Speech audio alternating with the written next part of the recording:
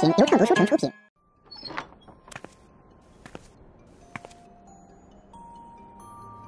转成这样，应该就没问题了吧？郡主，我们还是快去快回的好，小菊也瞒不住多久。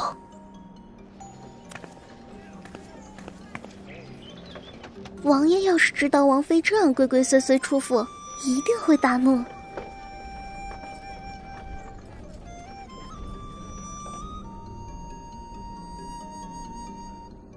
郡主，这便是小晴家了。不知王妃有何贵干？你别误会，我是来找你爹打造一样东西，价钱不必担心，一定会比市面上的高。家里脏乱，还请王妃担待。辛苦师傅了，那我明天再来取。嘿嘿，公子哪里话？这站立式轮椅是吧？虽然麻烦，但也不算太难。站立式轮椅，据说这款轮椅可以升高，让人呈站立状，在现代已经研制出来，还没有大肆推行。莫非这人？虽然在下英俊潇洒，但姑娘也莫要一眼就爱上我呀。这位先生，虽然你弄错了，但能否留个电话号码，日后联系？莫非姑娘也是？以前叫朱丸儿，现在叫朱芳元。以前瘟疫，现在杨洛伊。放肆！我家王妃也是你能碰的。不错嘛，混成王妃了。你也是来找这铁匠做东西的？我也是来定制轮椅的。我家王爷为了救我伤了腿，因此便画了轮椅图纸，想要做出来。竟是如此重情义之人，我的轮椅明天就能做好，到时候差人给你送过去。那你……我家有备用，你先拿去给你家王爷。多谢，今日时间有些紧，有些事他日有空我们再详说。好，我等你，届时可送信到朱千秋老将军府上便可。一言为定。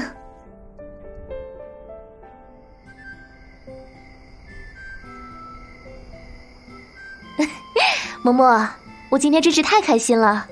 郡主，小点声，趁王爷没发现之前，我们还是赶紧回去吧，才不会那么快被发现吧。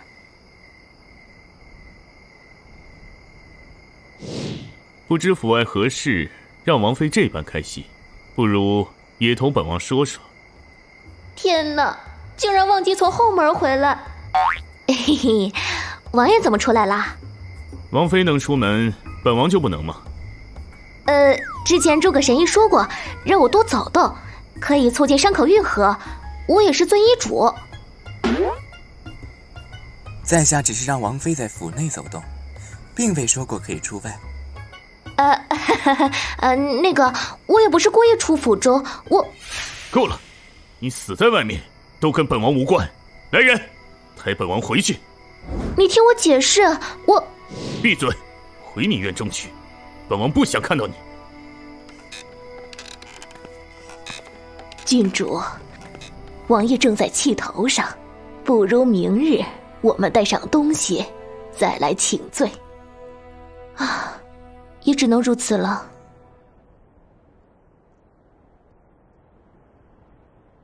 郡主，你慢点。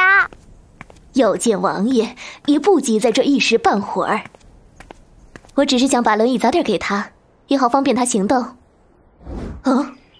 郡主，听闻今日王爷事务繁忙，不如我们先回去吧，改日再来。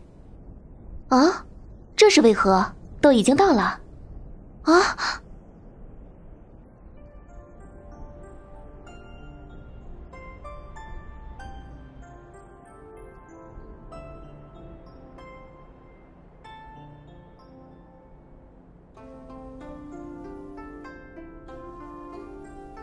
此时确实不方便进去，待会儿你们把轮椅送过去给王爷，我先回去了。是。郡主，真的已经不在意王爷了吗？唉，这哪是不在意呀？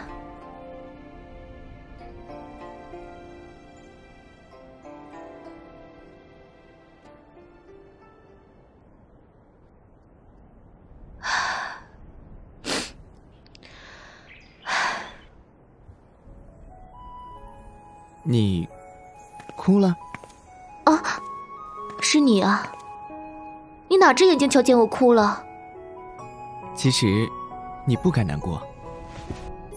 诸葛神医若无事，我便先回去了。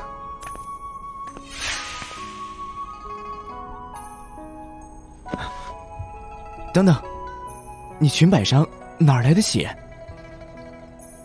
快让我看看。怎么回事？你的药呢？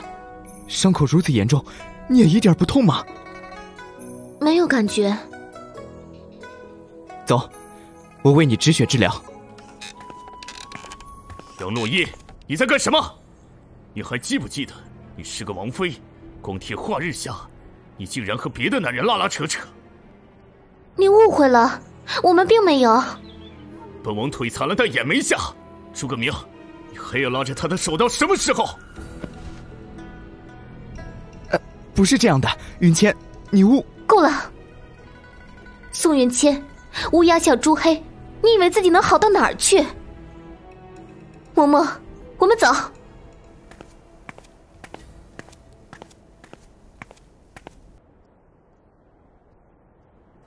你看看他那是什么态度？你真的误会了，他腿上的伤更加严重了。什么意思？方才我注意到他的裙上的血，才发现他的伤口流血，而且伤口恶化严重。该死，他就这么不爱惜自己吗？何必如此心口不一？这是上好的疗伤药，你给他送去吧。要什么疗伤药？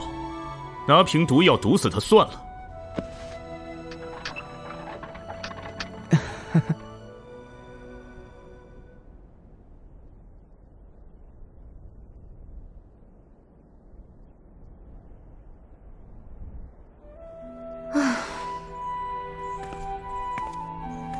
郡主，别生气，王爷不过是口不择言。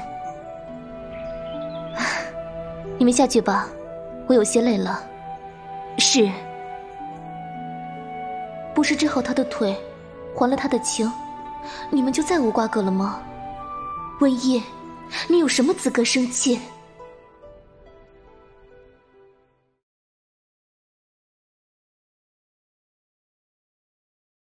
终于打通这最后一处穴位了，宋云谦的腿有救了。你克制一下，别冲他发火。哼。啊，还是得去找他。文艺，你在做什么？啊，我只是……我一直不明白，为何你腿上的伤总不见好，却没想到……杨洛伊，从今往后，本王不想见到你这种用自伤方法来争宠的女人。啊！自伤争宠？我？你以为我伤害自己来获取你的怜惜？恕在下直言，王妃这种方法实乃下下之策。自伤争宠，你未免错看了我温一。宋云谦，我告诉你，我……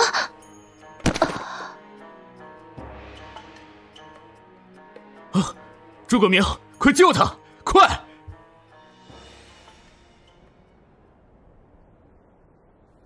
王妃是怒火攻心，并不大碍，休息几日便可。他果真不是杨洛伊。何出此言？方才他惊怒之下，脱口而出自称瘟疫，瘟疫应该才是他的本名。他既不是杨洛伊，却顶了杨洛伊的身份加入王府，莫不是敌国派来的内应？如果他真的内应，应该致力于和宫内人打好关系才是，怎会自伤祸虫？先静观其变吧。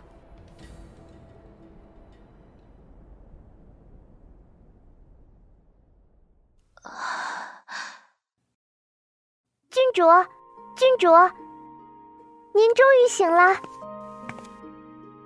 身体好难受，可自己除了腿上的伤口，并没有受伤啊。莫非是这具身体排斥我的灵魂？看来不能再拖了。小菊，我跟你说点事，你去帮我买点东西。你帮我买。郡主，您要这做什么呀？快去，别问。我马上去，很快回来。马上就会结束了。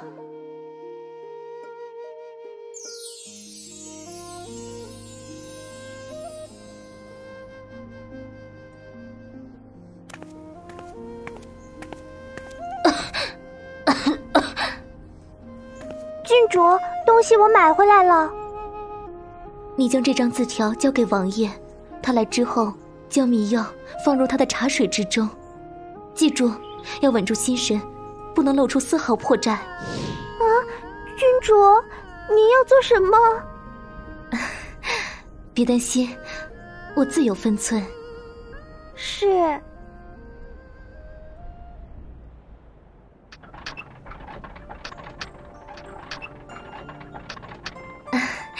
王爷来了。看样子你的精神不错。有诸葛神医在，我自然没事。王爷请用茶。你先下去，我跟王妃有事要谈。你在字条上说知道害可儿的凶手是谁？至少凶手不是杨洛伊，我很肯定。既然这么肯定，那就拿出证据来。对不起，我骗了你，我并不知道是谁推可儿下湖的。你下药！对不起，我知道，现在要你相信我，是不太可能的。所以，我选择了这个方式，我一定会让你重新站起来的。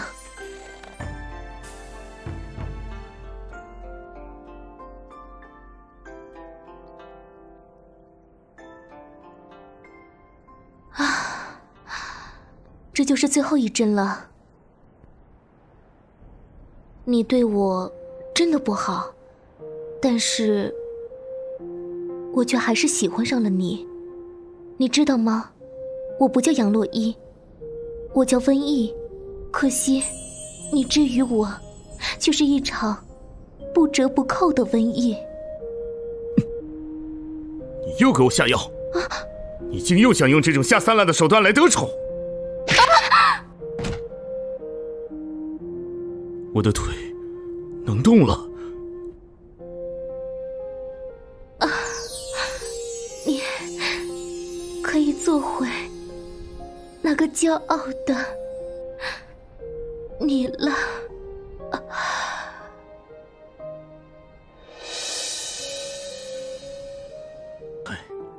是在为我治腿。瘟疫，瘟疫，瘟疫，你怎么了？你醒醒！怎么回事？他怎么好像……怎么可能？瘟疫，你不要吓我，我刚刚只是一时气愤，我错了，我错了，你醒醒，你看我一眼，求你了，求你了，瘟疫，你别死，你不能死，我马上带你去找诸葛明。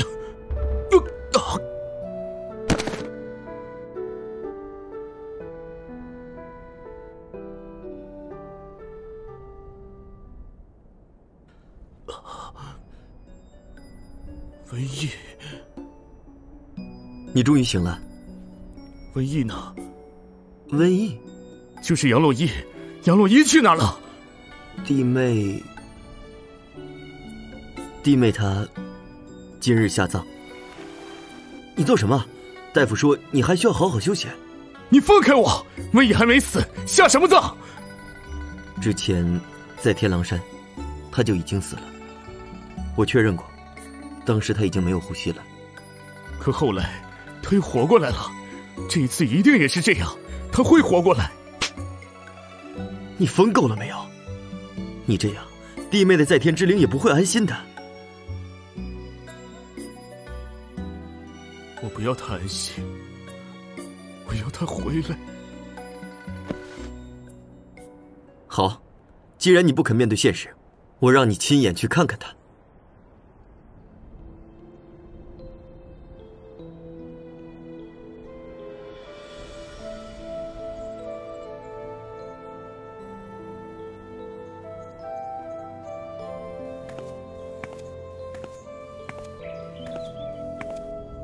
我没想到，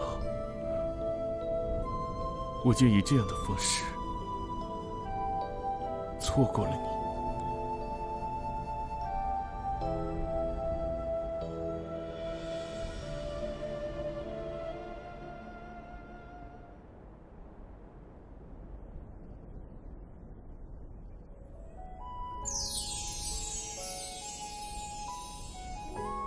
喂，毛主任，你不好奇京城什么样的吗？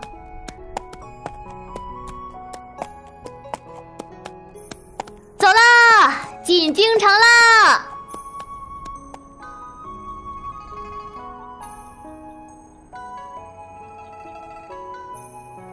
康裕医馆就诊者日渐增多，现有坐堂大夫已分身法术，特此诚聘坐诊经验丰富的医者前来坐诊，报酬丰厚，擅长针灸术者优先。天啊，康裕医馆招大夫，能跟着诸葛大夫探讨医术，还要什么工钱？赶紧，别挡着我，我要去面试。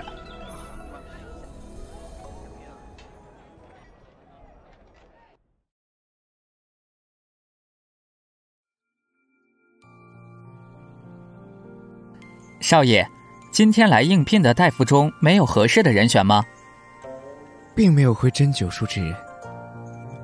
您确定针灸能救醒可儿小姐？可儿小姐都昏迷多年了，有醒来的机会吗？当年签的腿伤，我与众御医都束手无策。可是王妃用针灸之术治好了她的腿，并且功力较之以前更为深厚。可惜再也没有她这般出色的大夫了。王妃当年的针灸术如此高深，少爷能够学到几成，那该多好呀！诸葛大夫，有一女大夫前来应聘。女大夫？还是一名很年轻的女大夫。年轻女大夫，可能是她吗？你是说，后来进入王府为妃的人并不是杨洛伊，灵魂已经换了另一个人？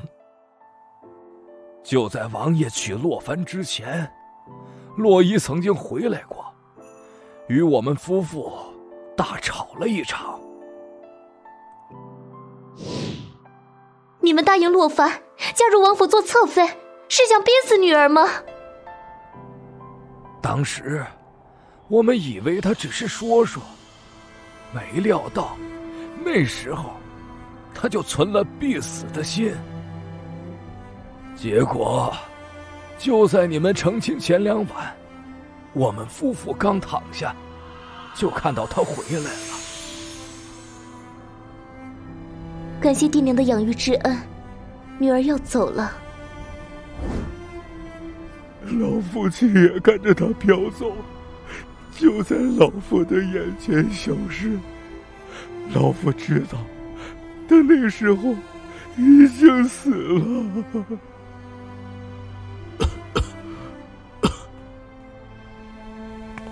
晴儿，你不要激动。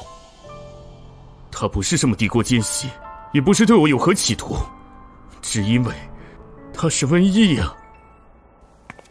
今日之事，就止于此，绝不可向外泄露半点儿。诸葛大夫，可是要小人去回绝。让他进来吧。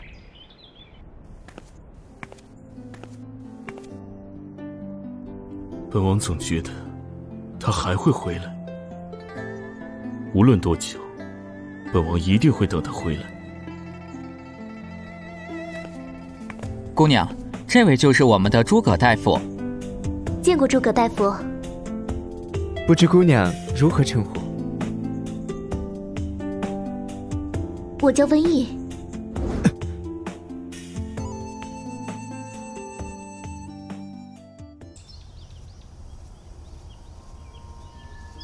你叫瘟疫？哪个瘟疫？温暖的温，情谊的意，怎么了？难道真的是他又借尸还魂回来了？姑娘家乡何处？以前可曾来过京城？我长于鄂州，年少时随恩师来过一次京城，住过几日，长大之后便不曾来过了。敢问姑娘的恩师是？嘿嘿，说起来有些惭愧，我至今不知道恩师的真名，只是旁人都唤他山野大夫。那看起来这场面试还要再进行一会儿，我们可否坐下来再详谈？实在下失礼了，姑娘请坐。请。姑娘精通医术？在诸葛神医面前，岂敢说精通医术？实不相瞒，这一次我入京，也就是想跟诸葛大夫学习医术，不知道诸葛大夫能不能给我这个机会呢？昔日的瘟疫怎会用这样的神情看我？他的医术明明比我高明许多，果然不是他吧？相信姑娘也看过医馆的启示了，不知姑娘是否学过针灸？学过一二，但不精通。假设有一位病人一直头风疼，该如何下针呢？头风痛患者应该有痰火，风寒袭入则热郁而头痛，久经难愈。所以患头风痛的患者一旦发作起来，痛处往往是难以忍受的，更伴随鼻目胀痛、头晕等等，用药物治疗远不如针灸好。这病虽然很麻烦，但是下针却十分简单，只要在膈俞穴下针之后，在百会穴再下一针，为期半月即可病愈。这么简单？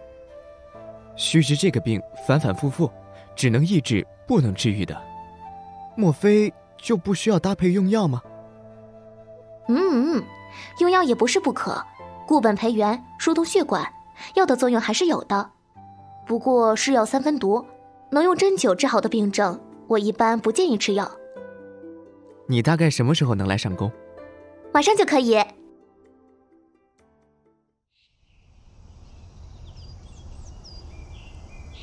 滩头，你在家好好陪着毛主任，我要去医馆上班啦。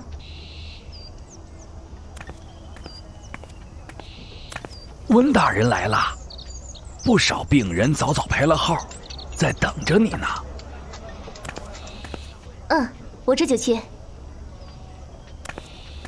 这几日要注意作息和饮食。哎，好嘞，谢谢温大夫。梁婆婆，您这身体啊，好好的，不用扎针吃药。你这姑娘啊，心眼儿好，别的大夫都巴不得多卖点药出去呢。不知温大夫可有心仪之人啊？需不需要老身帮你介绍介绍？不必了，梁婆婆，我这一生只想驾驭医术，潜心研究医学，多多治病救人，积攒福报呢。哟，女孩子哪有不嫁人的？我瞅着诸葛大夫就跟你很相配呢。婆婆，您又说笑了。哎呦，诸葛大夫找你呢，我就先走了，把握机会呀！竟然还有人想与我做媒，看来我这人缘还是很不错嘛。诸葛大夫找我有什么事吗？我需要你跟我去趟安庆王府。安庆王府？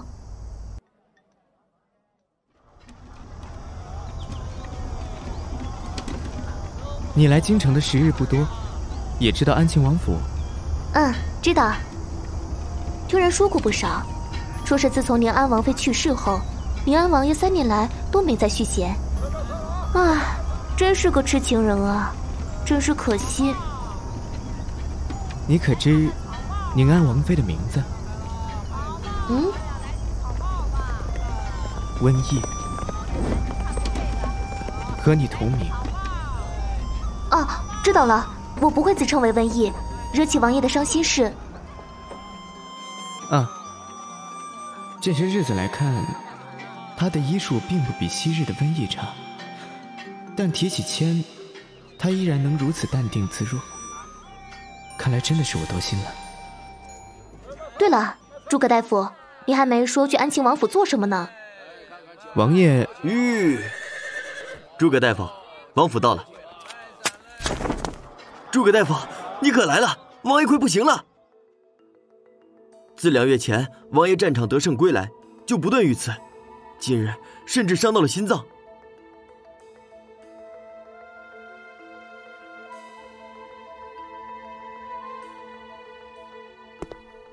诸葛大夫来了。王爷的情况具体如何？剑伤没有中毒，但这血再这样流下去，王爷就……让我来，我会风雪止血。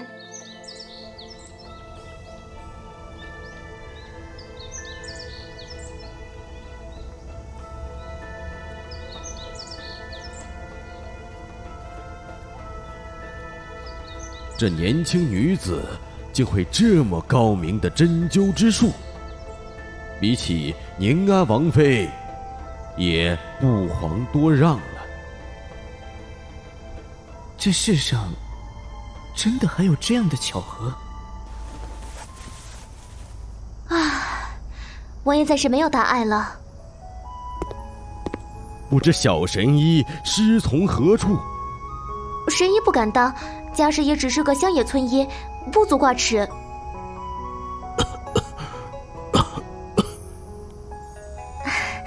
王爷，你觉得怎么样了？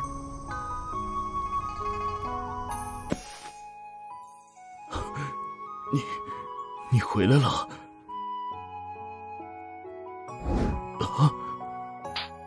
你是谁？我是康裕医馆中的一位坐堂大夫。你叫谁？王爷怎么样了？王爷，臣妾来迟了。我还没死。王爷，我只是的。柔妃娘娘放心，王爷已无大碍，只需要好好休养调息，就可以恢复了。你是？他是我医馆新聘的大夫，温暖，随我一起来的。王爷不喜生人，如今既已醒来，你便先回医馆吧。是。那下官也先行告退了。你身体不太好，也回去休息吧。好，臣妾告退。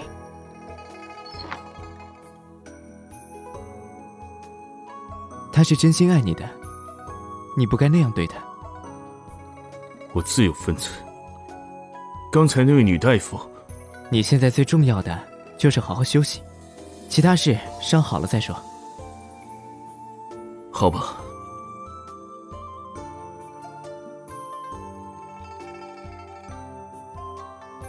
为何我刚刚会在他身上看到瘟疫的影子呢？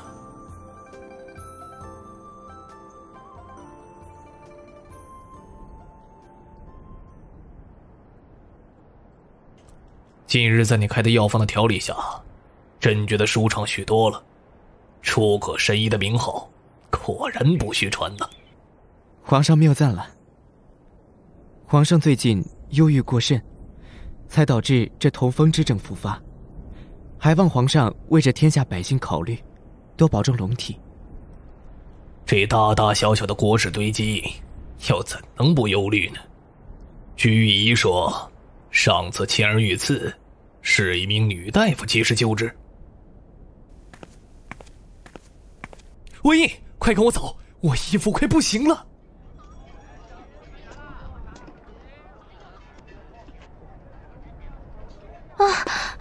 你慢点，我快喘不过气了。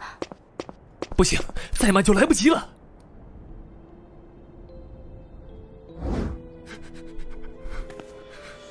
还是来不及了。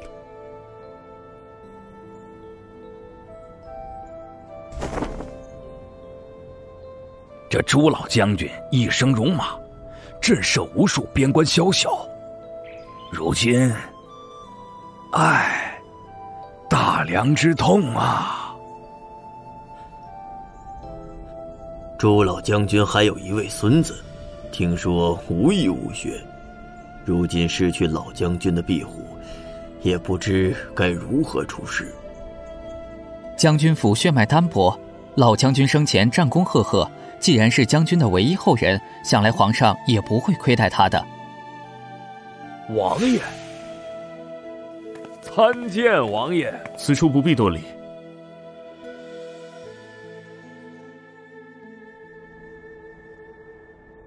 文艺，我最近特别想回到我们的时代，那里的日子也是总不顺心的。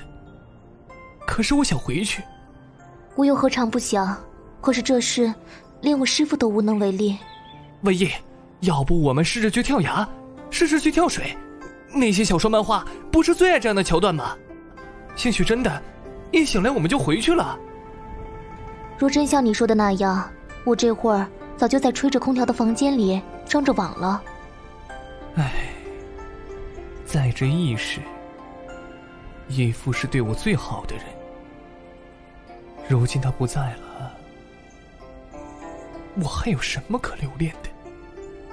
我也知道，在这一世，我们就是无根之萍。可是，只要活着，就还有无限可能。真是的，我一个大男人，最后居然还要一个女人来安慰。我知道了，我会去找我的无限可能的。出殡的时候，你要负责抱着灵牌走在前头。现在收拾一下，我们过去吧。其实你还放不下宋云谦吧？这3年来，你一直从我这里打听他的消息。你想多了。我回来只是为了将他3年前没有根治的腿伤彻底根治而已。毕竟我是个医生嘛。我知道你在担心什么。你既然能来劝我，为什么自己却想不通呢？未来的事情还没有发生，你还可以珍惜当下。王爷，您之前受的伤还需要休养，其实不必。朱老将军曾是本王的老师，来他灵前祭拜本来就是应该的。那是怎么回事啊？这轮椅与当年瘟疫送予我的一模一样。王爷，诸葛明医馆的那名大夫怎么会在这儿？见过王爷。王爷怎么来了？院中的那把轮椅，那是我之前为义父所制的。王爷对这轮椅有兴趣？3年前，你没有给人做过这样的轮椅。3年前，有一个女子说她夫婿双腿残疾，无法走路，恳求我将轮椅让给她。当时我见她对夫君情深意重，又哀求了我半日，便让给了她。他说我是他夫婿，可我做了什么？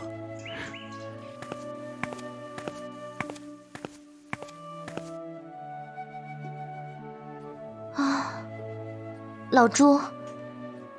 怎么了？我们结婚吧。喂，我把你当兄弟，你竟然想伤我？哎，你不是我的菜，我也不是你逃避的办法。那我还能怎么办？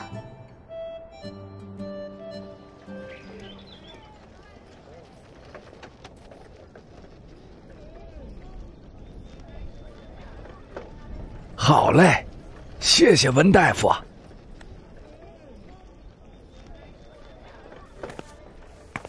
你跟我去王府吧，钱不太好了。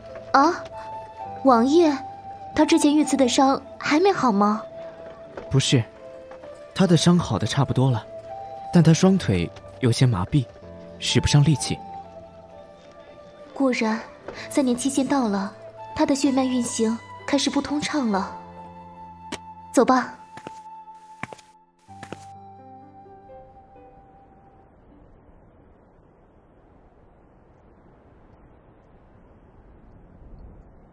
你来了。参见王爷。不必多礼了，你来给本王瞧瞧，本王的腿到底怎么了？啊，这些伤疤，这是之前战场上受的伤。是本王自己砍的，这双腿害死了本王最爱的女人。你疯了吗？啊，对不起，是我失礼了，我去为王爷减药。他难道……我在做什么呀？我有什么立场打他？等等！啊！你放开我！告诉我，你是谁？我……告诉我，你的名字。瘟疫。我叫瘟疫。瘟疫？啊！苏云谦！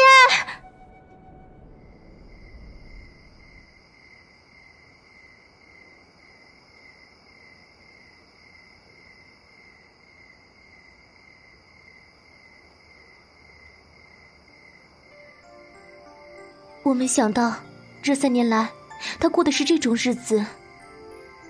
你是因他而死，他又怎么能过得好呢？不是的，那不怪他。我当时本来就命数已尽了。命数已尽？什么意思？这件事很难解释。不过，你们是如何知道瘟疫这个名字的？3年前，我们就知道了。啊？你的意思是，连皇上皇后都知道我不是洛伊？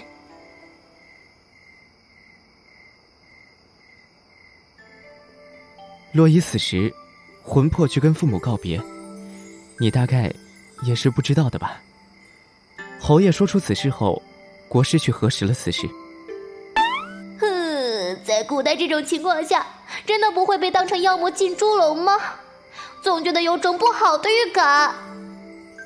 你先去休息吧，我在这里守着他就行了。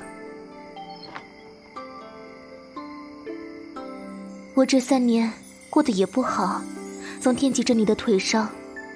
当年我虽将你的穴位冲开，你能重新走路，但是也只能维持3年。3年后你会血气淤塞。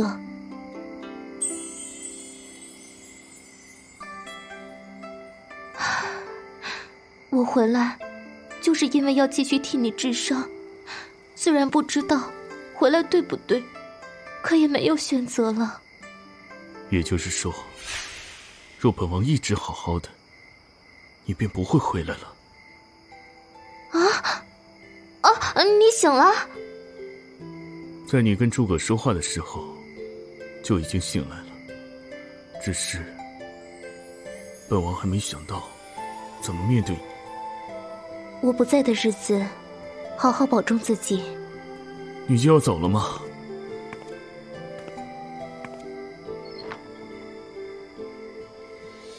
我不会离开这么快，你的腿要治疗半月，而且我也想为可儿诊治一下。安心睡一觉，我陪着你。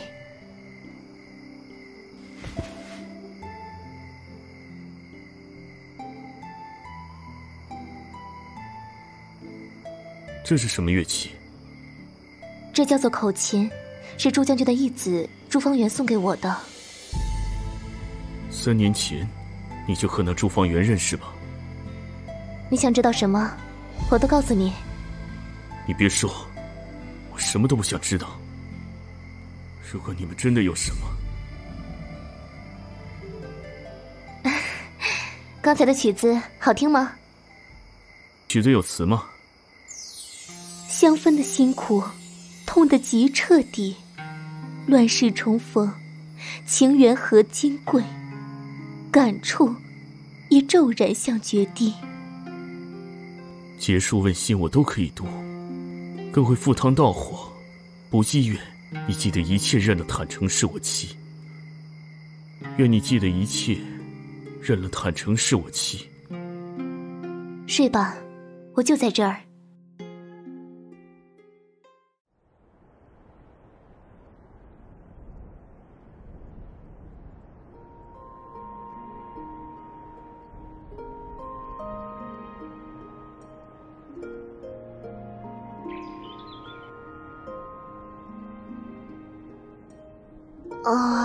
应该是诸葛过来了，我去开门。千醒了吗？进来吧。怎么这么早过来？我担心你，就过来看看。你们先聊，我有些饿了，先去厨房看看有什么早膳可吃。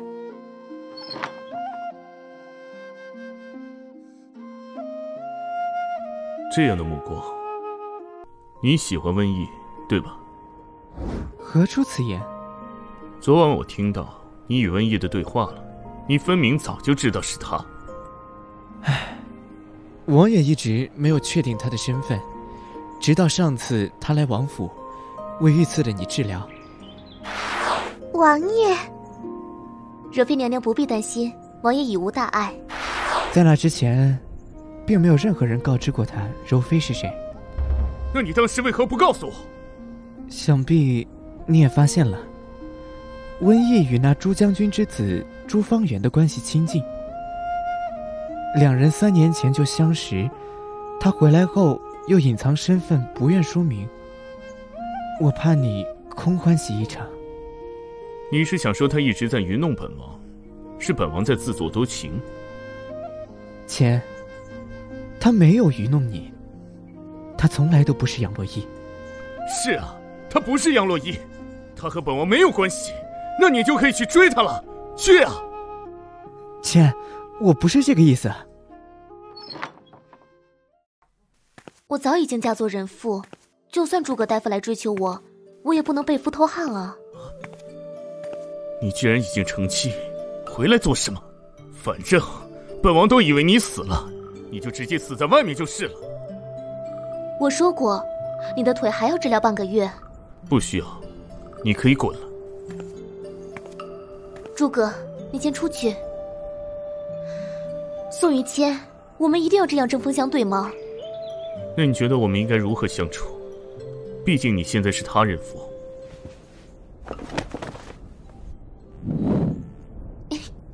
当什么？你真以为我还收拾不了你了？让你废话多。身体是自己的，自己都不爱惜，还奢望谁来爱你？放开我！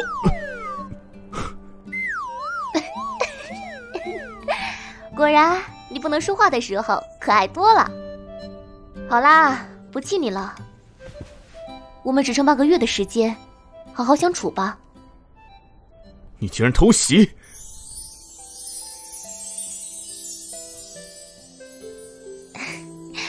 我早已经嫁作人妇，是因为3年前我就当自己是你的妻子了。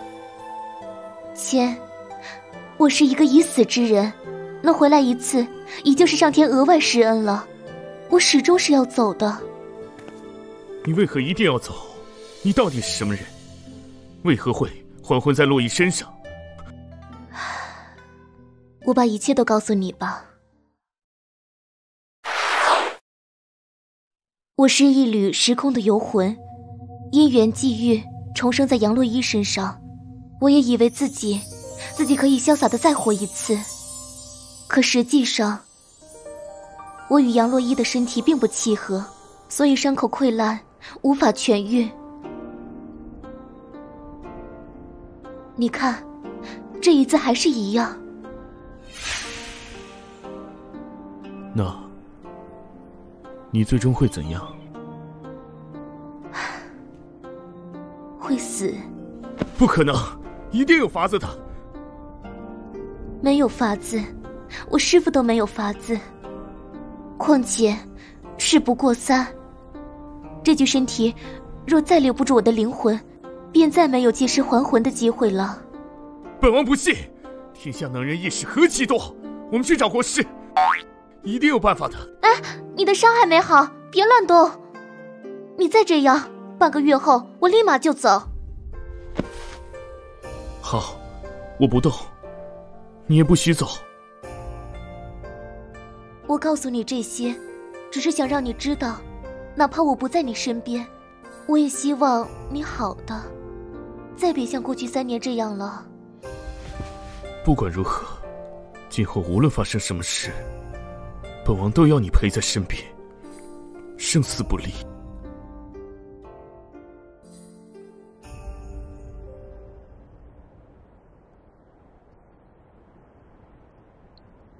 那你之前回来隐姓埋名的，是为了哪般呢？我也没有隐姓埋名啊，只是事情都不往我想的方向发展，我也没办法嘛。你就不怕你再挂掉，再重复这3年？我只想抓紧眼下的日子。哎，罢了罢了，你们俩都是疯子。以后我住在王府，就让探头和毛主任陪着你这只单身狗啦。滚！烧死你们这些异性恋！师父说过，我靠近宋云谦就会沾染上不好的因果，但我还是想顺遂自己的心意，就让我任性这一次吧。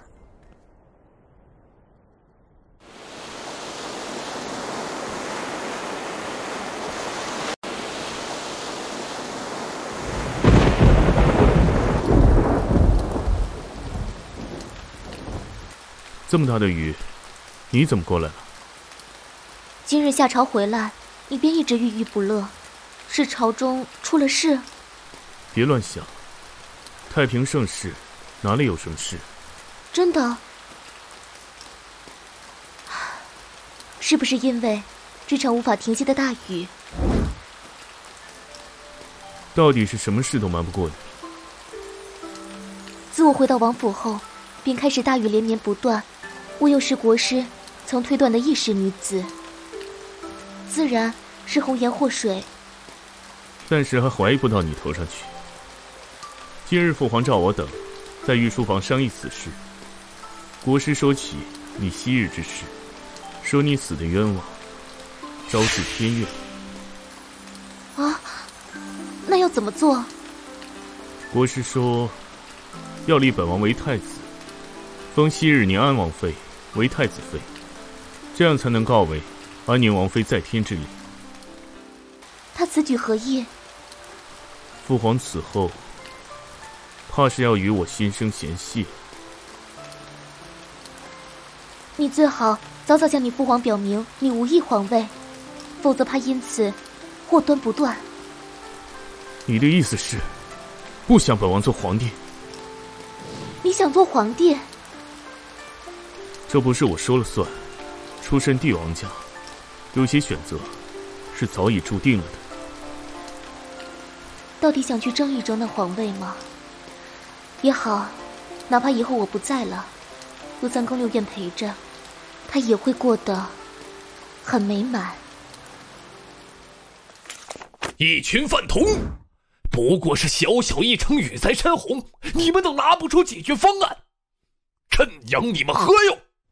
皇上息怒，请皇上保重龙体啊！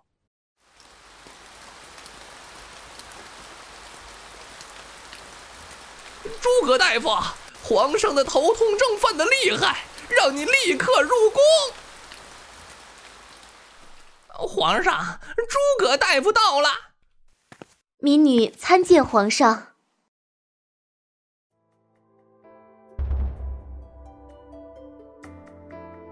这位女子是？回陛下，这位就是之前臣向您提过的擅长针灸的大夫，名叫温暖。他有法子为皇上彻底治愈头风之症。那你过来替朕瞧瞧吧。是。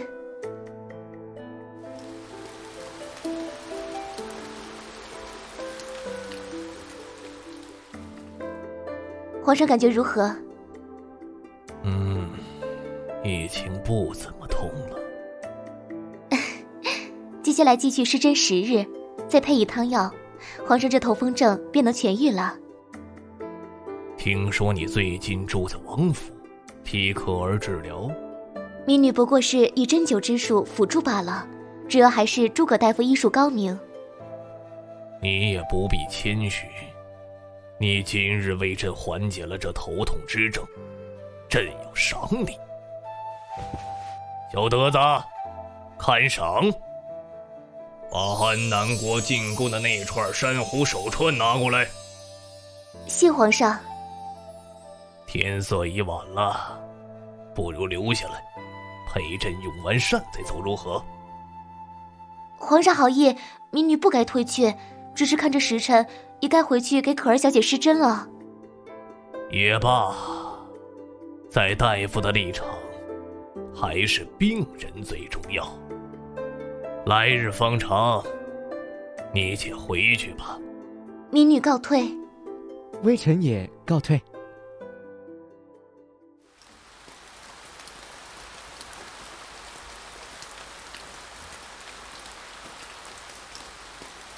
怎么这么久还没出来？来了。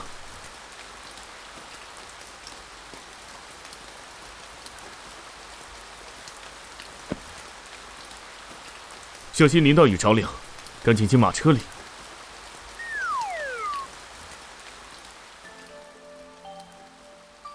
皇上之前向我询问过你的来历，虽然我糊弄过去，但你之后还是要小心，不要在皇上面前露出马脚。如今知道这件事的人不多，除了只一个的嬷嬷和小菊，便只有我们2人，务必保密就是。还有一个朱方圆。文艺，那朱方圆是可靠之人吗？与我是挚友，是绝对不会出卖我的。你如此笃定，自然是好的。但嬷嬷和小菊，以防他们无意间漏了嘴，还是赶紧送走为好。这下了半个月余的雨，总算停了。娘娘，你也应该多出来走走，总待在天蓝阁怎么行？今天这院子的景色确实不错，也不知最近王爷身体如何了，去看看吧。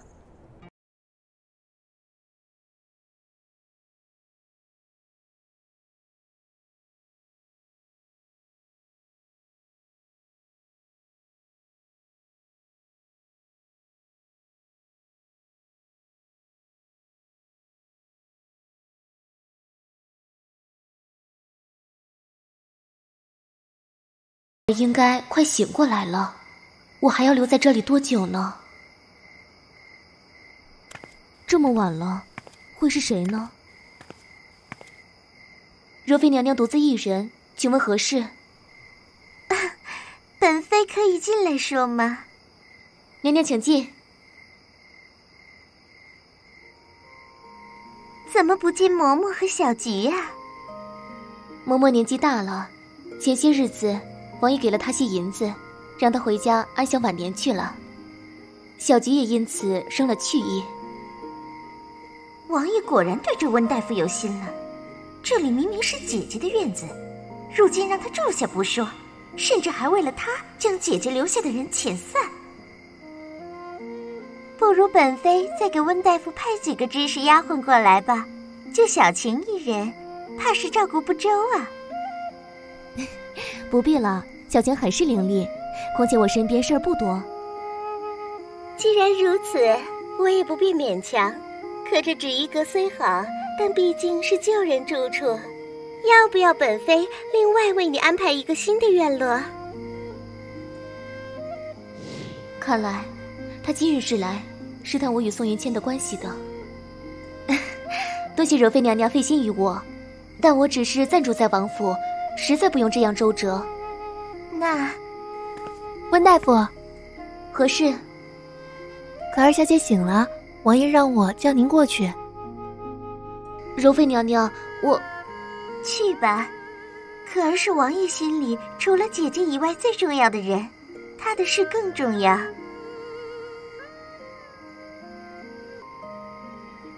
你果真确定当时是杨洛伊推你下水的？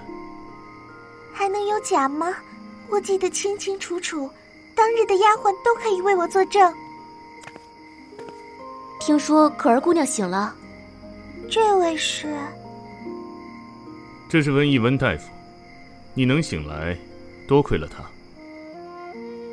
谢温大夫救命之恩。非我一人之功，也幸亏有诸葛大夫的药物治疗。诸葛哥哥我已经谢过了，所以还是要谢谢你啊。方才听你说失足落水的原因是宁安王妃所致。宁安王妃？师兄，你竟然还娶了那个心思歹毒的女人！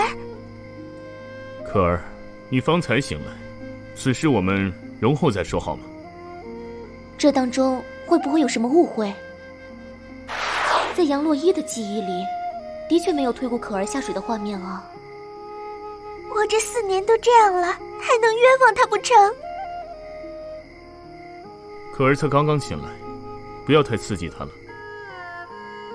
可儿对他来说这么重要吗？既然如此，民女告退。师兄，杨洛伊呢？他在哪儿？我要问问他当年为何要那样对我。好了，可儿，这一切已经没有追究的必要了。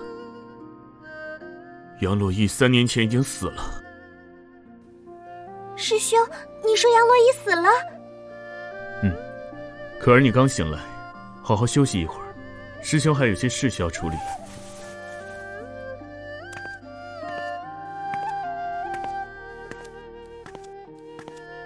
师兄，诸葛哥哥，师兄好像很在意那个温大夫。因为温大夫之前治好了谦的腿伤。师兄之前受过伤，这几年好像发生了许多事。诸葛哥哥，你跟我说说吧。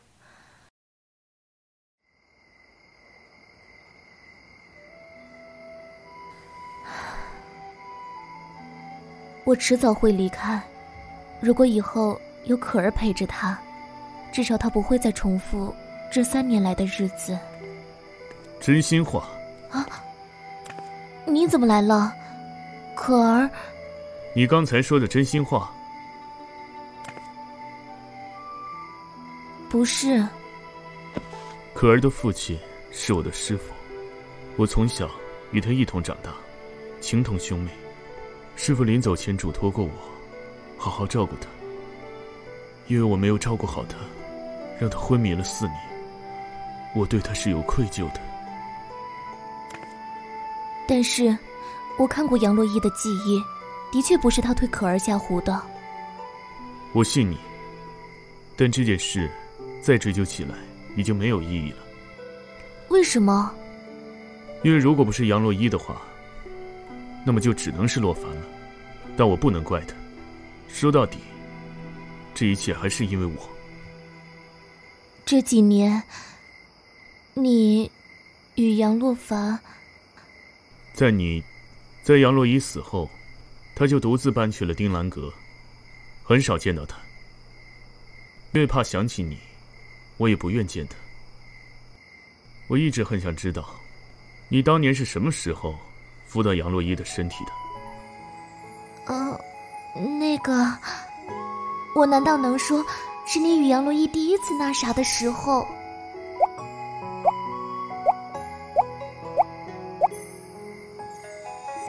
所以最开始就是你，对吗？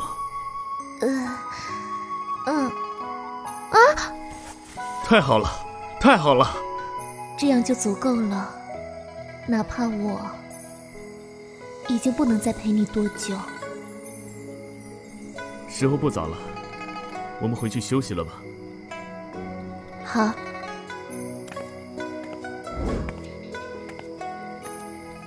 文艺，我原以为你不会再回到他身边。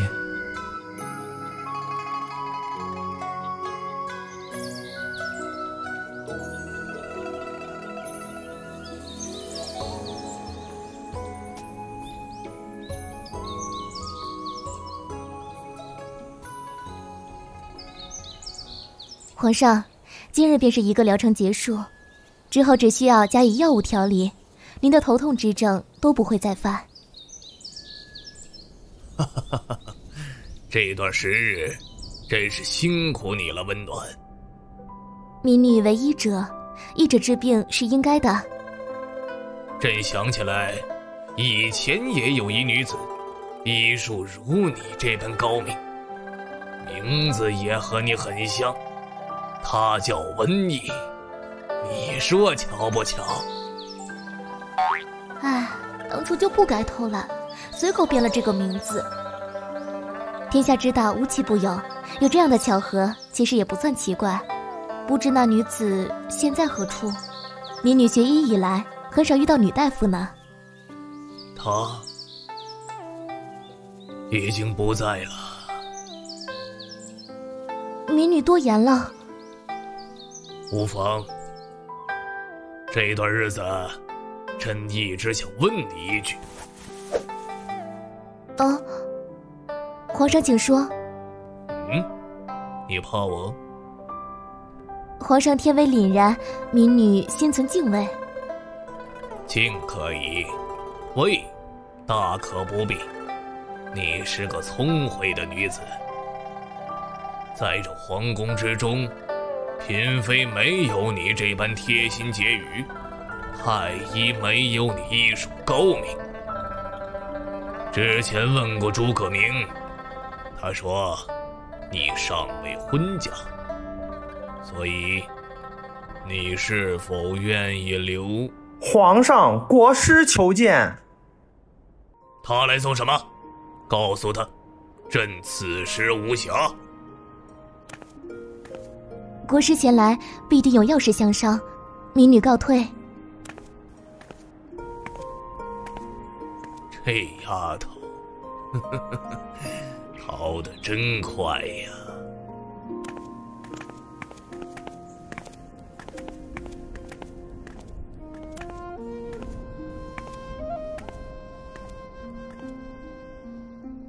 皇帝刚才什么意思？他不会是想收我进后宫？怎么这副神情？刚才出什么事了吗？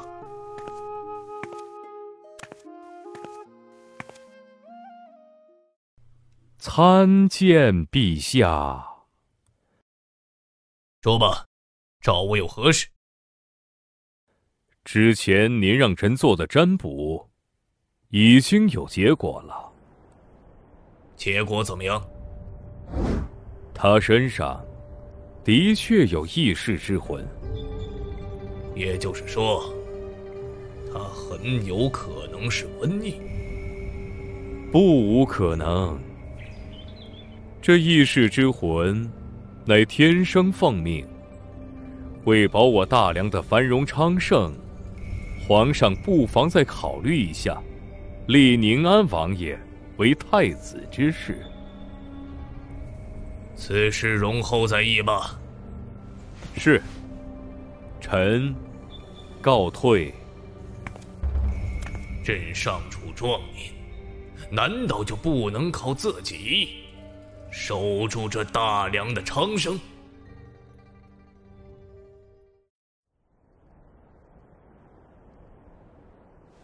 你的意思是，父皇对你有意？至少从他之前的表现来看，是这样的。难道你为他治疗的过程中做过些什么，让他误会了？我能做什么？就是针灸和按摩啊。按摩？按摩何处？头和颈椎啊。果然，我知你为医者，不太避讳这些男女之亲。可是对于一般人来说，这已经算是亲密之事了。这算什么男女之亲？你要我那个时代的男科女大夫和妇科男大夫怎么办？男科大夫？啊，连病人的私密部位都会看呢。你那到底是个什么时代？不许回去了。你这是在吃醋？哼，本王没有。可其实啊，我很想回去呢。你究竟来自哪里？1000年后。温大夫在吗？我是可儿。哎，师兄，你怎么在这儿？你身体还没好，不好好休养，过来这里做什么？我已经没什么事儿了，不用再天天躺着。况且那一兰阁一个可以说话的都没有。你和温大夫，呵呵，不对，我是不是应该改口叫嫂子啊？这几日你都在启兰阁休养着，足不出户，哪里来这样的念头？再说了，就算你师兄要娶，人家还不一定嫁呢。原来襄王有意，神女无心啊！温大夫，你考虑一下吧。你看我师兄财也不缺，地位也不低，长相还俊朗，跟了他，你一定不会吃亏的。别听他瞎说。可儿姑娘，你找我什么事？哦，是这样。今日正好尝到了这玫瑰酥，味道极好，所以想着也带过来给温大夫尝尝，好好向温大夫道个谢。最重要的是找温大夫说说话，不然我可真要在一兰阁闷死了。没有打扰到你们吧？没有。你不是还有事吗？啊？难道是想聊些女儿家的私话？对，我还有些军务需要处理，就先走了。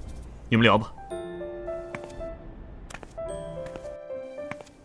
关于我的来历，还是不要与他说太多吧。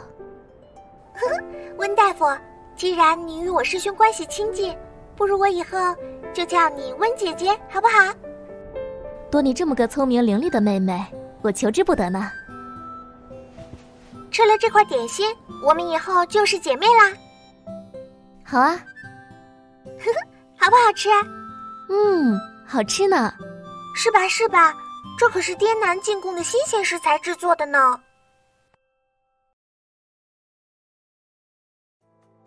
这几日怎的不见你入宫？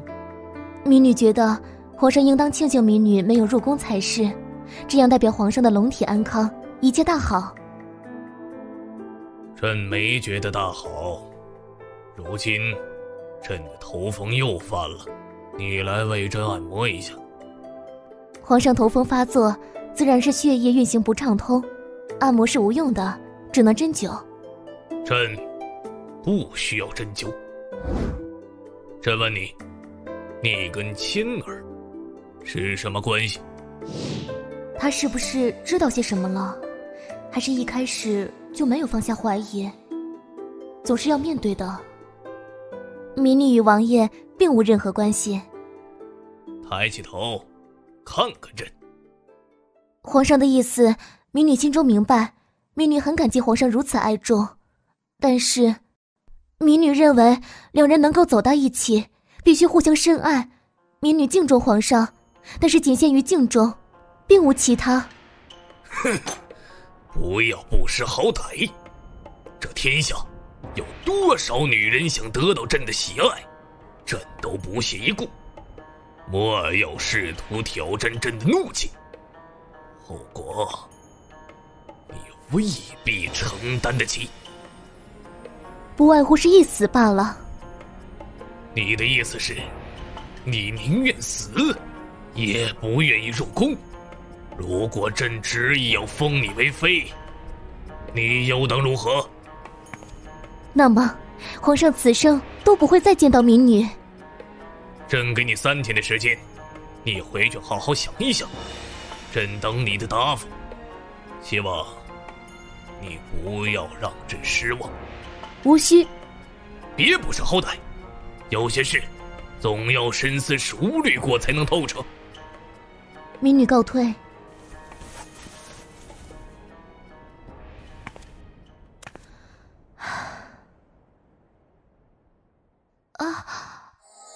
怎么回事？大仙已至了吗？